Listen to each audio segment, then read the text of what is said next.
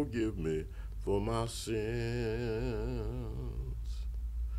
Oh Lord, forgive me for my sins. The lights in here are getting dim. I wish they'd turn them up again. Oh Lord, forgive me for my sins. Coretta and my mother were walking, I think it was on Columbus Avenue. Martin lived in an apartment on Columbus Avenue right next door to the tennis courts. And they were going someplace. Martin came along. She introduced him, and, you know, they chatted for a little while, and then they left. And then my mother says, later on that evening, Martin called her on the phone and said, I'm interested in that girl you were with today. And and that's how, you know, the romance got started, I guess. And then on my way to dancing school, you heard music. I heard music. There was music coming from everywhere. So I felt very rich in music. It was just a part of my life since I was a kid. My mother played rock and roll at home. I didn't hear jazz in my house. I heard rock and roll pretty much. And when I went outside and walked to dancing school, walked Columbus Avenue, Mass Avenue, Tremont Street, I heard jazz.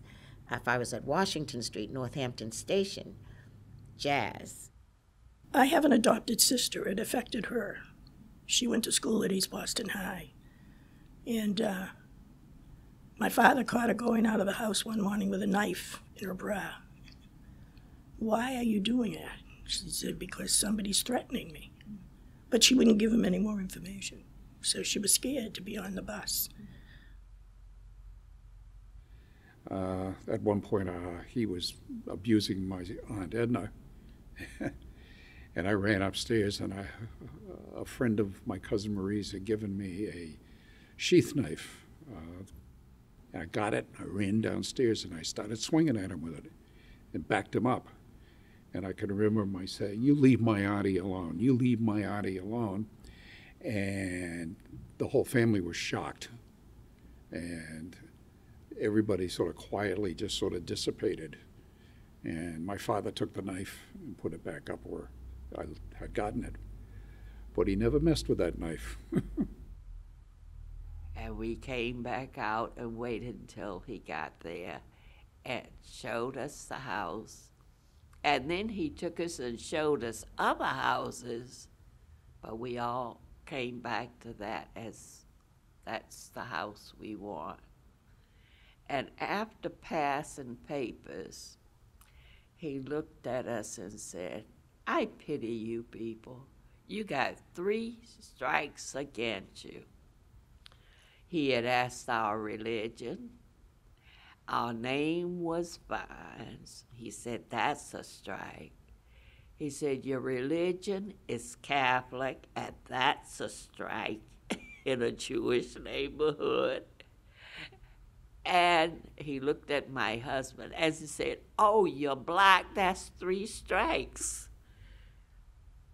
I discover things that give me such joy. I discovered a piece of what I call hidden art about a little more than a year ago. And it's a block away from here. It's where the monument is. There is a metal light pole that the top was broken off of, and there was rebar hanging out of it. And some artist made a bronze cap and put it on top of that. But the bronze cap has a hooded sweatshirt on the top. And it's in a memory of Trayvon Martin. And it's very subtle, but it's very, very powerful. And I especially like the fact that it's something that you discover. There's been no advertising. My jewelry engraver engraved the legend on it, and she didn't know that it was right there across the street from her house. What did the legend on the statue you mentioned say? Do you remember the words? Yes, it was one word, and it was on the side of the bronze statue, and it said, "Still, 2014." And I think it makes it pretty clear to anyone that stumbles across it what it's about. It's very elegant, wonderfully done. I don't remember the name of the artist, but their name is also on it. What did the word "still" mean to you when you saw it? To me, it seemed really very obvious that black men are still being persecuted in 2014, that this young, unarmed man could die just immediately because of the racism in someone's heart. It's still happening in 2014. I might say it's still happening in 2018. You know, that plaque's been there for a little while, and it is something that I embrace because it makes me think that other people are thinking about it as well.